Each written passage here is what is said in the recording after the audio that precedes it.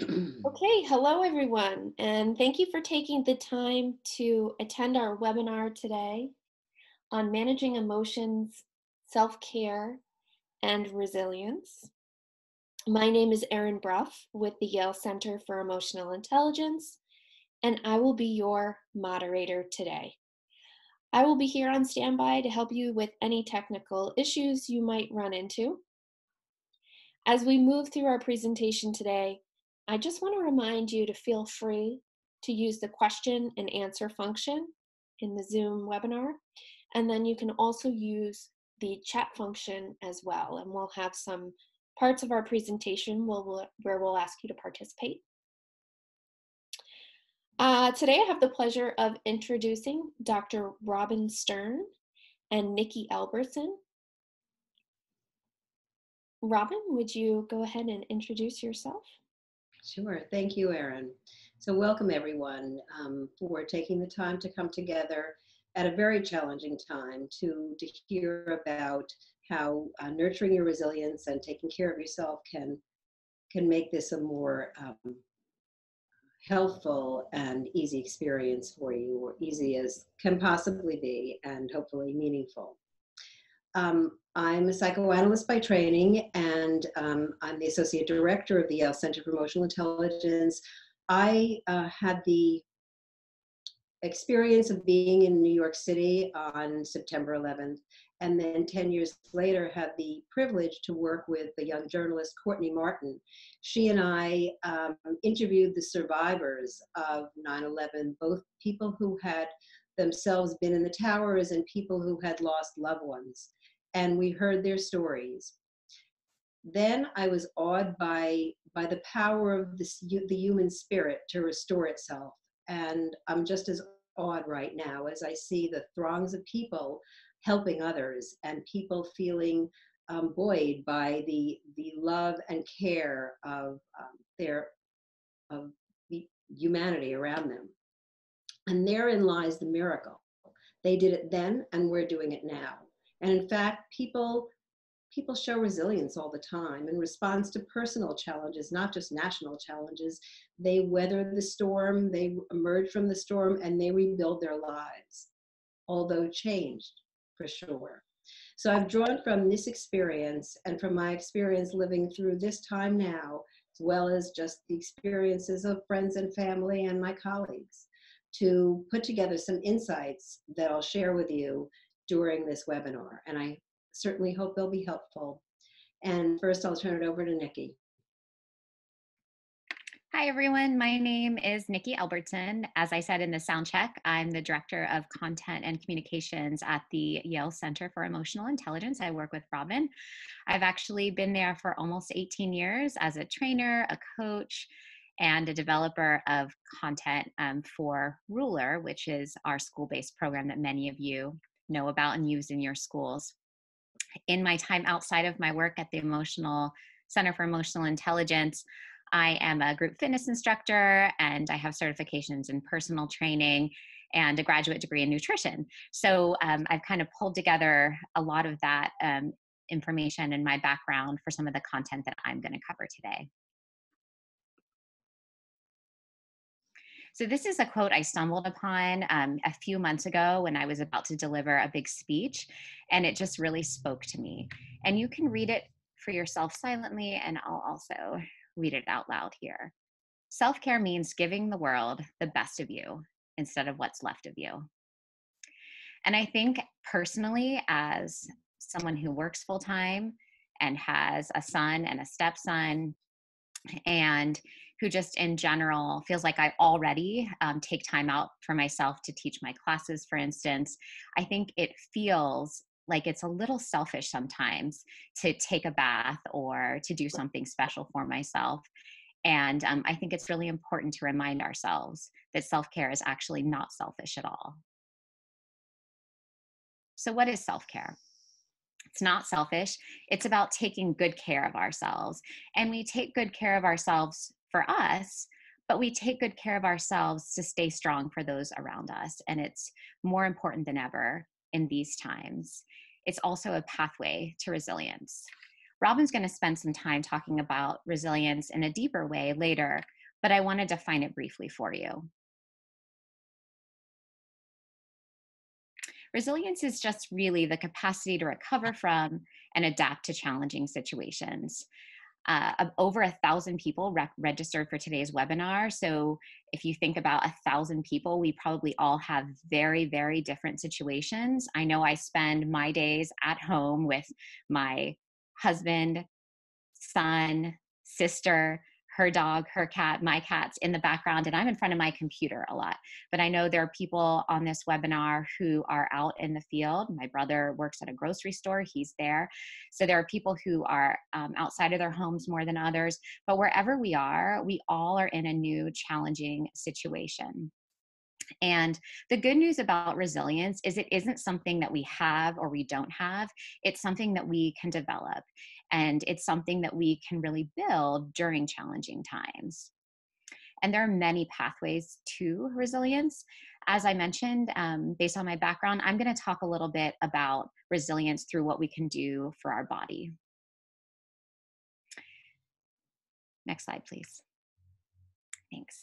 So the body and the mind are not two completely separate things. And we'll speak a little bit about the body and we'll speak later about the mind, but I just want to recognize here that they're absolutely intertwined. So things that we do for our body can help us mentally, and they're not completely separate.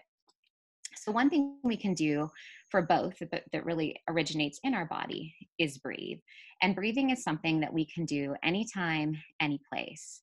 The important part about breathing intentionally and in order to breathe for self-care is to breathe deeply and slowly. I mentioned I've been at the Center for Emotional Intelligence for almost 20 years now, and I used to kind of giggle and roll my eyes when we would talk about breathing, and I said, I don't need that strategy. I'm not someone who meditates or does yoga or anything, so it kind of felt hokey to me to breathe until there were some times in my life where I really needed it, and I kind of just did it, and I was like, well, I'll try this breathing thing. And I got so much out of it. I tend to be an anxious person and I tend to tense up a lot. And it's really amazing what breathing can do. I wanted to put some of the science of breathing here. If you attended one of Mark Brackett's presentations, there's a little bit of overlap here because he and I feel very strongly about some of these same things. But I think it's a little bit of a different angle on some of the coming slides. But basically, when we breathe intentionally, when we breathe deeply and slowly, it brings more oxygen in and it really changes the chemistry of our brain. So there are effects of stress and excitement that happen to our bodies and our brains that we can shut down when we take that slow, deep breath. And we can activate our brain in a way where we can think more clearly, make better decisions, problem solve, and just feel calmer overall. So I thought, because I am the one who always thought it was such a hokey thing, I thought I would lead just a few deep, intentional breaths, because even though I want to roll my eyes, I think it's what many of us just need right now. And I've been trying to integrate more of it into my daily life. So if you could, just get sort of tall in your chair. I grew just a couple of inches. Maybe roll your shoulders back. You could close your eyes or look down, whatever's comfortable for you. And just try inhaling to the count of 3. So we'll go 3, 2, 1 in, and 3, 2, 1 out. Do 2 more of those. 3 and 3. 1 more.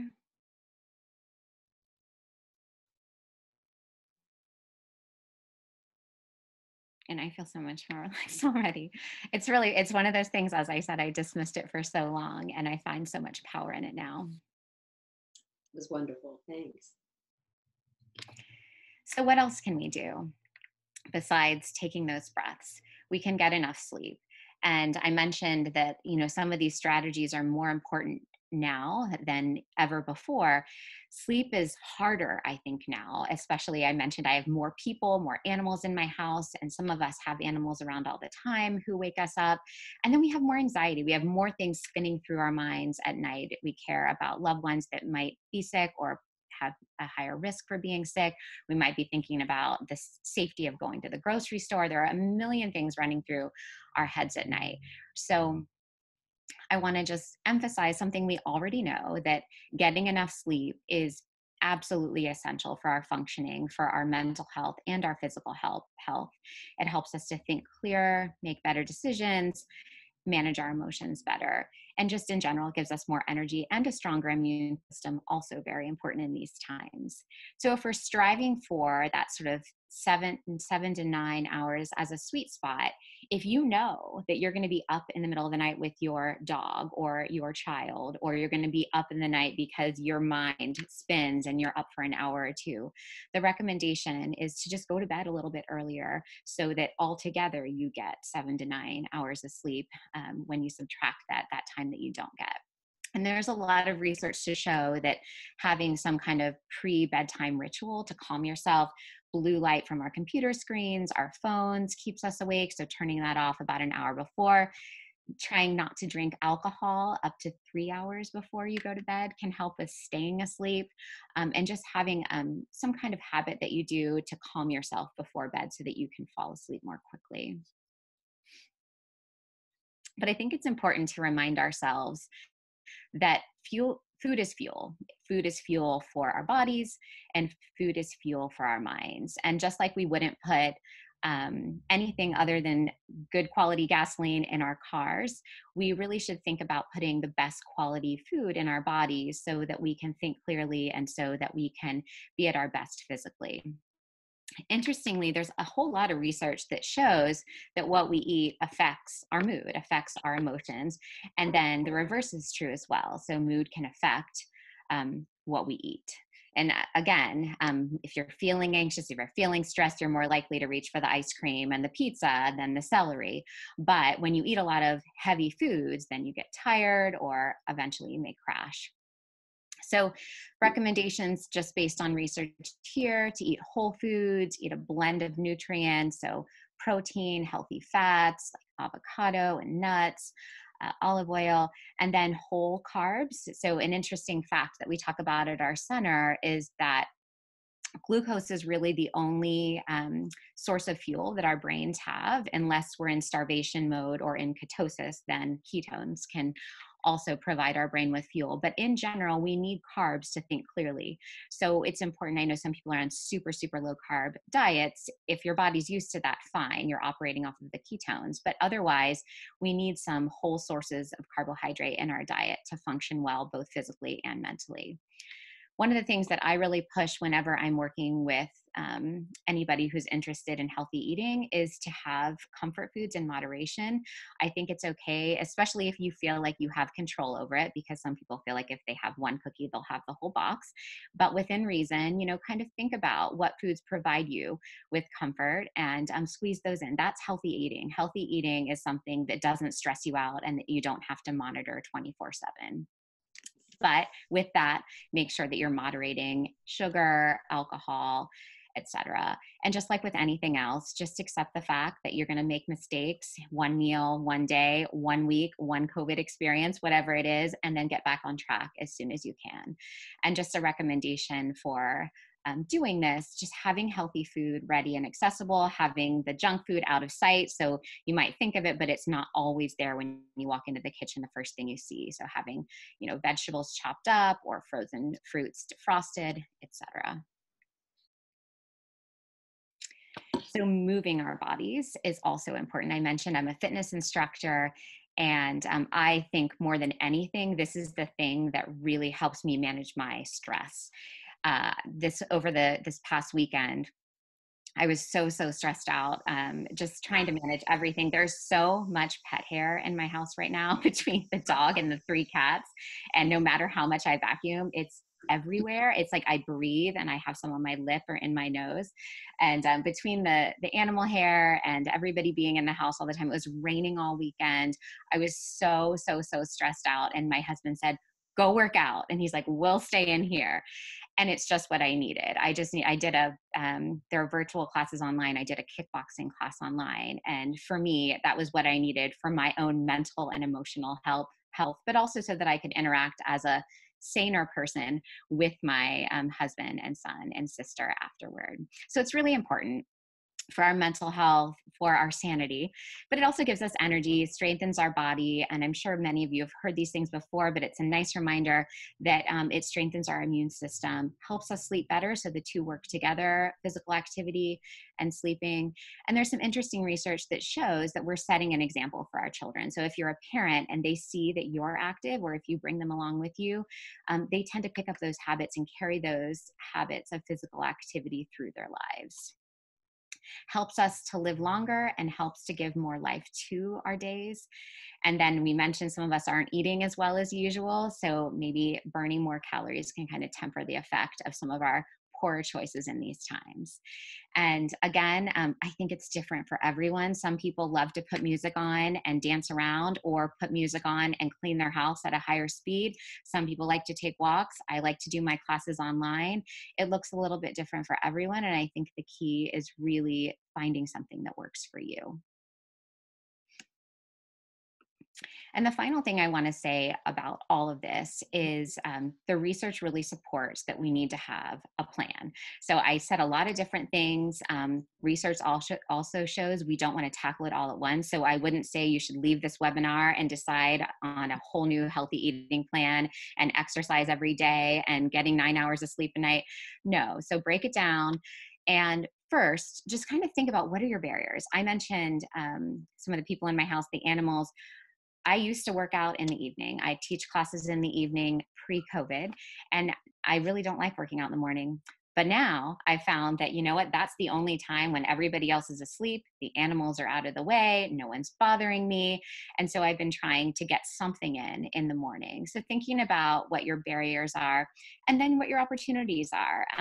Even though I don't like working out in the morning, I actually am a morning person. So I'm way more motivated in the morning to exercise then. And we all sort of vary in our times of day when we're the most motivated. So kind of thinking about yourself, the things in your environment that might prevent you from these healthy behaviors, and then what you can do to change some of those things. And just also, I mean, ask yourself what's most important. I was talking to my sister who's now living with me, and she was saying, you know what, if at the end of this I gain 10 pounds, I'm okay with that. So I mean, maybe it's not the most important thing to get your usual level of physical activity, or maybe you're going to sacrifice a little bit of sleep, but definitely keep in mind what is important for you to change for your sanity, for your physical health, and set small goals and then celebrate when you achieve them. So this is an opportunity I've talked quite a bit to just put some things in the chat box here, just something that you think would be interesting to share, maybe something I didn't mention that might help someone else, or something that you thought of that you could try to build resilience in your body to help with your physical health and mental health through sleep, physical activity, Meditation. eating better. Exactly. Somebody said that they call their cat hair glitter. Clap. Oh, I love that. That I don't know if I think of it. I also hate glitter, so. Praying, dancing, journaling. Yeah, be creative. I didn't mention that one, but I love to make jewelry, and so that's one of the other things I've been doing in the evenings is beading. And my husband plays piano. He's a music teacher, and so he's crazy trying to get all of his music technology classes online, and he teaches a few other music theory. But in the evenings, he plays piano and guitar, and we sing together. Lots of water. Great point. I didn't mention that when I mentioned food. That definitely can help with eating less food and keeping hydrated and thinking more clearly. And Nikki, maybe you can share the link to your singing to people on the record. No, thanks.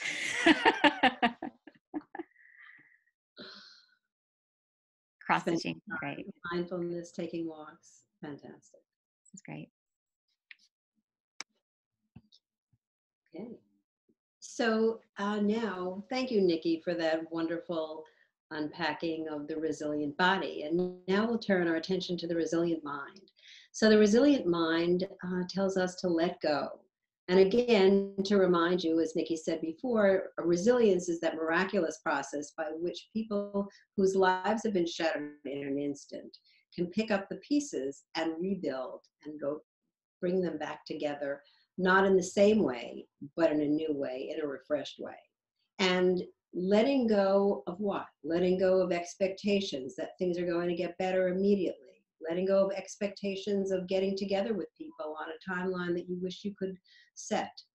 Letting go of the you that you were before this happened, and being open to embracing a new self. Maybe you see yourself as somebody who's very structured and can't possibly function without that. Well, be open to embracing a new self, maybe anchoring some parts of your day, but not needing, telling yourself a story that you're not now a person who needs to have exactly the same structure. Elizabeth Lesser, author of the book Broken Open, writes, taking responsibility and giving up control are two sides of the healing coin. Very wise. Got to give up the control that you can have exactly the same you were before this happened, or exactly the same week you planned on. And the other thing importantly to let go of is the idea that this kind of crisis could never happen. We were talking earlier today about how many of us saw the movie Contagion a few years ago. And that's Hollywood, we said, right? Well, when I live in New York City, and I was walking down the street the other day, and I felt like I saw it in a movie.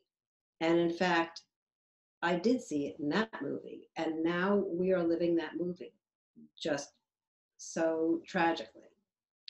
So accepting that this crisis thought could never happen and would only stay in Hollywood is actually happening. It's very real. And we need to nurture our resilience so that we can move through it. Next slide, please. The resilient mind helps us find strength and growth in the trauma, in negotiating the everyday of it. So how do we build strength through trauma? So psychoanalysts say that any trauma, national or personal, during any trauma, part of you changes, will never be the same. And we're hearing now that many people are grieving for those parts of us that don't have expression this spring, for parts of our lives that may be open, that may have been open and now are closed, parts business that may be closed, or a tragedy that befell our family that is a result of the virus. And grieving helps you to look at your life in a different way and bring it forward and learn from it, and just allows you to have that range of feelings that even in your giving yourself space to have the feeling, you are building, you are nurturing your resilience. And we asked, is post-traumatic strength or growth a result of biology? Is it our personality? Is it our spirit? Is it love? Is it skills? What we hear from research is that social support, finding a network of people who care about you and exchanging with that network, and letting them know that you care about them as well, is key to healing during this time. Cognitive reframing, telling yourself a different story about what's going on in the moment. Okay, so it's not a disaster that I can't see my cousins this weekend. And I'll really look forward to seeing them down the road. Very close friend of mine wrote and said, we just canceled our Passover Seder. Another friend of mine wrote, we just canceled Easter. How do you cancel Easter? How do you cancel Passover without it feeling like a huge loss? And then each one of them wrote in a different time, well, you know what? We're just going to look forward to having the most amazing celebration the next time our family gets together. So that kind of telling yourself a new story, especially in the context of social support where other people are feeling that, very healing. Next slide, please. The resilient mind knows that love is healing. And what I mean by love here is both romantic love and the love of friends and family. And while trauma and this kind of period where there may be a lot of loss and grief leaves you completely fragmented, it also opens your heart to the healing power that relationships can offer, that the power of love can offer you. And love and relationships are motivating. They keep us socially connected. I'm connecting to people from high school who I haven't spoken to in years, virtually. I'm connecting to cousins who I never have time to talk to. but I'm thinking about them, and that feeling of wanting to reach out and tell them I love them and I care about them is keeping me more connected to them than I have before. Love is generative. It brings us together in community, just like now. And love is forgiving. It allows me to accept that even though I'm recently married, I was not planning to spend every single day for the next unlimited amount of time with my husband. We tend to live very independent lives and come together on weekends and see each other a little bit during the week. But I'm accepting that it's not going to be perfect. And it hasn't been perfect, and that's okay. We're living in forced closeness, all of us. The resilient mind allows us to really take in that this is a new normal. The past decade has been a new normal, if not the past 2 decades, actually, where the extraordinary has become ordinary. Extraordinary events like 9/11, like Hurricane Sandy, like Katrina, like the devastating murders at Sandy Hook, and now like the COVID virus. And it unfortunately is more ordinary than we'd like it to be. And on the flip side of that, the ordinary day-to-day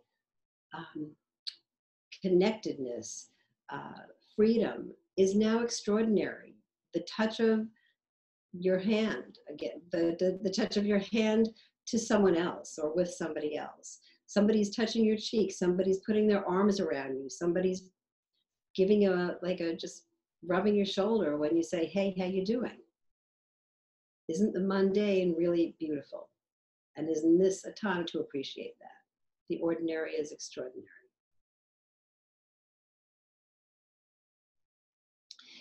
The resilient mind tells us that healing is something that we do in our own way. We've been hearing more and more from people that they're grieving the loss of their graduation, they're grieving the loss of a vacation, they're grieving the loss of a friend, or of their job, or of economic stability. And grief is not a linear process. Grief is more like a roller coaster, and every roller coaster ride is unique. Healing is not about bouncing back, because you're not going back to someone, you are becoming. And there is no right or wrong way to express feelings of from anxiety to grief. Some people cry, some people are anxious and they deal with it in other ways. Some people are not expressive to other people, but they are hearing it inside of themselves. And there's also no right amount of time, or is there a time limit on how long you should be grieving or sad or anxious, or how long you should be joyful that you have this time off from work. Some people are feeling guilty that they're actually not in their office. I shouldn't even say time off from work, because many of us are working even longer hours. But many people are feeling guilty. Wow, I'm liking this. And such a terrible thing caused it. There's no right, and there's no right amount of time.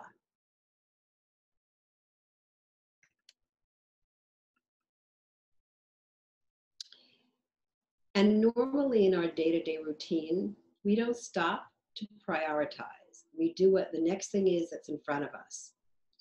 And at a time where the end of the workday or the beginning of the school day or family dinner governs our limits, we know what to do.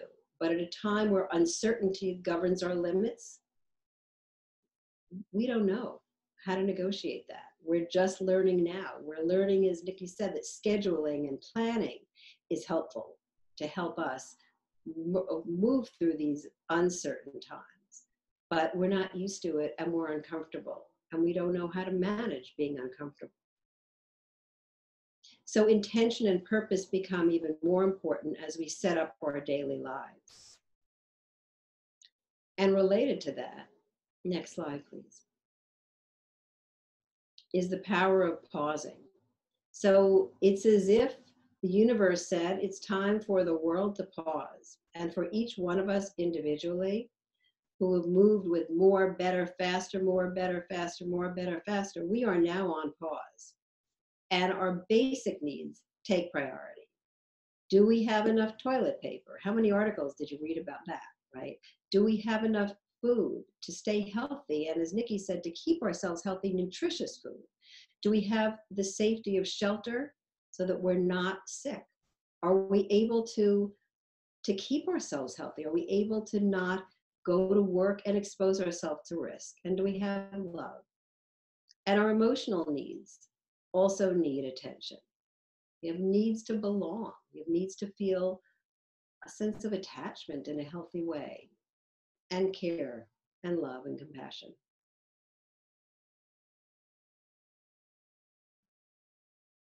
And making meaning of all of this and this experience is part of the resilient mindset as well. So how can you make your life after this event even more meaningful based on anything that you may take away from you, any learning from this time? One of the things that we noticed after 9/11 is that people were asking themselves the questions that they could have asked on September 10th, but didn't. And most of us don't ask ourselves the questions often enough, like, am I living the life I want? Am I surrounded by the people I want to be surrounded by? Am I giving the world the way I want to be giving? Am I using my energy wisely? Important questions. We invite you to ask them to yourselves. And the way you tell the story of what's happened to you will reflect your resilience and promote your healing. Do you see it as a time where you were victimized? Or do you see this story of what is happening at a time where maybe it is, of course, sad and it is, of course, tragic, and we have been out of control? Nobody asked for this. At the same time, it is also an opportunity to look at the balance in your life, to look at the joy you do get, the gratitude, the things that you can appreciate in your life in a different way. Next slide. So now it's your turn. How can you apply any of these concepts on nurturing resilience to help nurture resilience in your mind? Letting go, finding the growth and strength that emerges from trauma, loving more in order to heal, surrounding yourself with social support, accepting a new normal, accepting that the extraordinary is sadly ordinary and ordinary can become extraordinary. Acknowledging that time is altered and taking a pause and making new meaning out of what's happened. We'd love to hear from you. People are journaling. People are remembering to offer grace, accepting the new normal, letting go of expectations, accepting the new normal, strength and discipline, gratitude, self-forgiveness, so important to have compassion for yourself, accepting when you make mistakes, forgiving unkind words. Thank you for your input about that. So we thought we'd share with you a piece from the New York Times on how we got by, New Yorkers' advice for getting through a tough time. I'll just read the highlighted sections. So one New Yorker said somebody once suggested that when you're stuck in a situation that you can't do anything about, the best thing to do is to immerse yourself in study. Many people are studying. Are you one of them? Someone else said, when I was on a run, I thought I was doing the right thing to think, this is temporary. I don't need to enjoy this. But now I see that you have to enjoy these times, that we have to treat this time as an opportunity. And the last one to share, the thing I learned in the core is that the absolute necessity of the person to your right and to your left in the Marines. In the Marines, we're taught to look out for each other to make sure we survive in times of great stress. Christ reshuffles the deck that we call society, so there's an opportunity now for meaningful social progression and change. That's my favorite. My husband actually is a former Marine, and we actually took a walk together. It's the first walk he and I have taken, just the two of us, since I can remember. And we were talking about this webinar. This was last night, and he said, and when he was a Marine, which was in the late 90s, that they always taught them about the importance of the breath and how important it is, but they never explained the research or the science behind it. And he thought it was really interesting for me to share some of the science behind breathing. So I would share that connected to the last thing that Robin shared.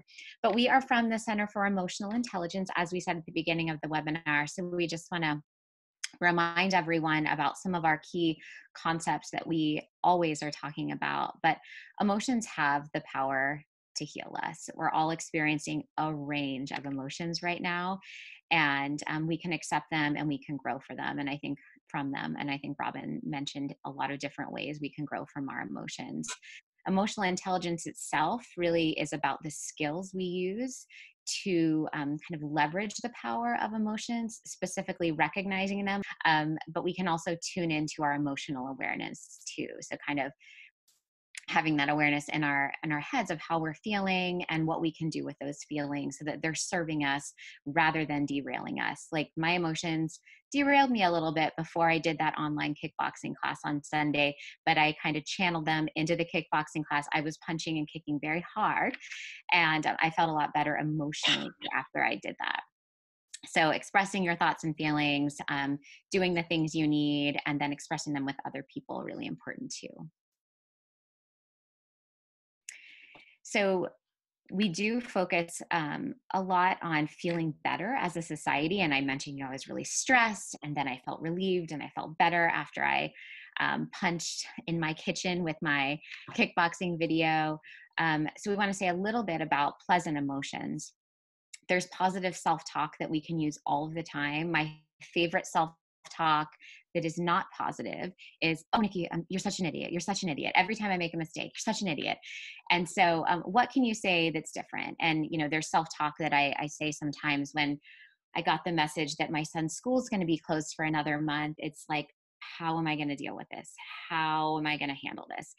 And so just kind of challenging your self-talk that you use that might not be so positive and supportive, and saying something different to yourself, recognizing, oh, that's really not useful to call myself an idiot. That's not really useful to have that sort of worst case scenario mindset. And what can I say to myself that nurtures a more positive view? What's another story I can tell myself?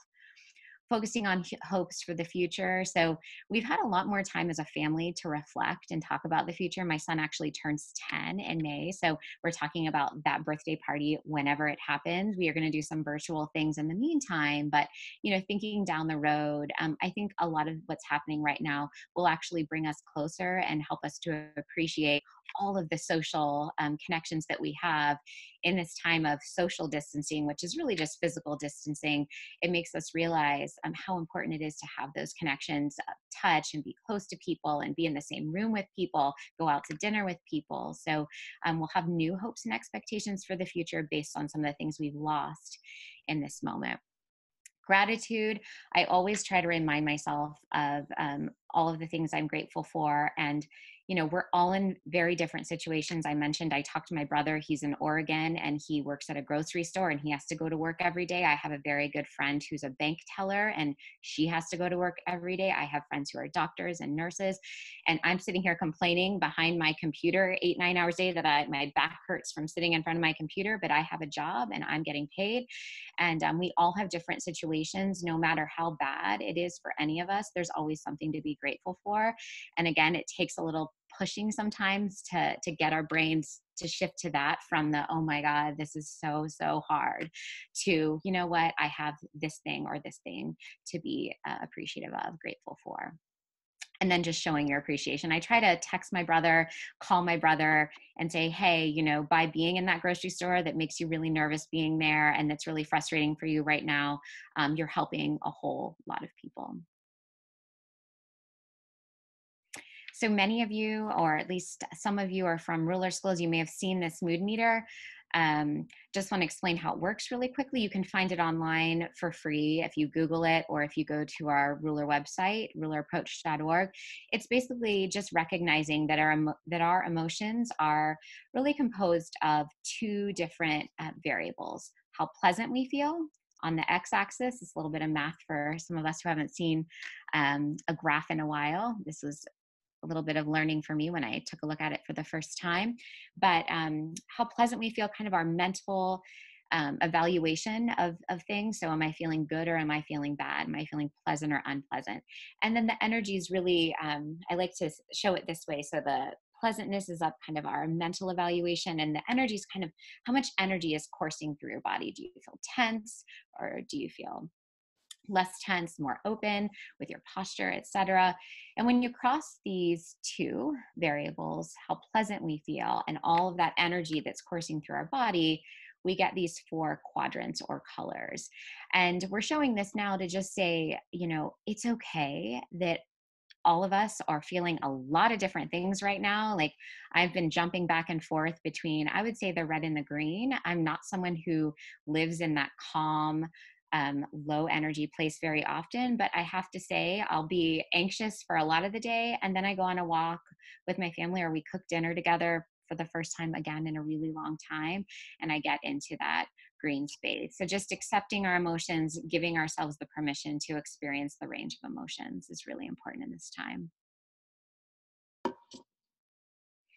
And we kind of mentioned this in from different angles throughout the webinar today, but just finding things that work for you. We're all a little different. We saw a bunch of different strategies in the chat box, and we're all unique individuals who have different needs, and really just taking time to think about what works for you. What emotions are you experiencing? We're all very different in that way, in terms of what emotions we tend to experience. Some people tend to be anxious, some people tend to be sad.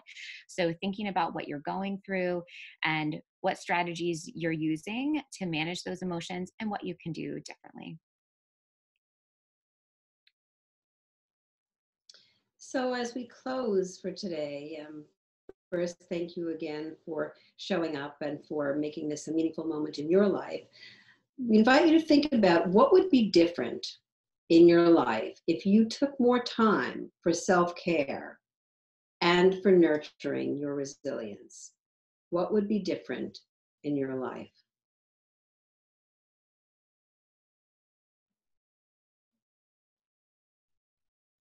I'd have more energy, less anxiety, peace of mind. I would sleep better. Many of you are saying balance, better focus.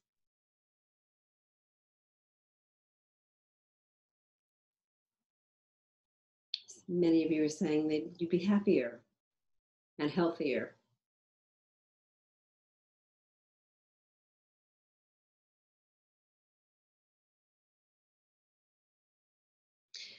So given that you think it would be a good thing for you to have better self-care and nurture your resilience, what's one thing you can commit to trying that you learned today? Or what's one thing that you can commit to thinking?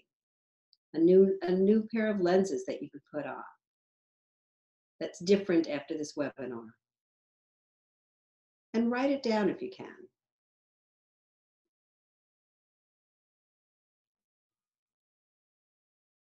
A lot of people are saying breathing. Gratitude, reframing, embracing what's happening, giving up control.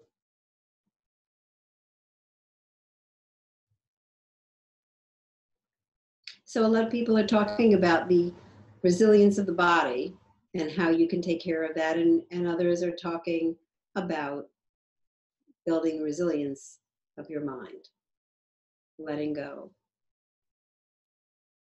taking different perspectives, feeling all your feelings, reminding myself I'm in the here and now, sharing some of these resilience tips. being present, loving kindness, meditation. For sure about that. Appreciating little things daily.